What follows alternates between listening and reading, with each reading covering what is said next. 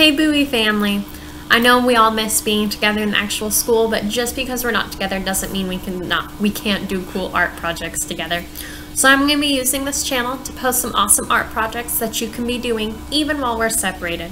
Really cool thing too is I'm going to be choosing art projects that don't require any extra supplies. I'm just going to be using what I already have around my house.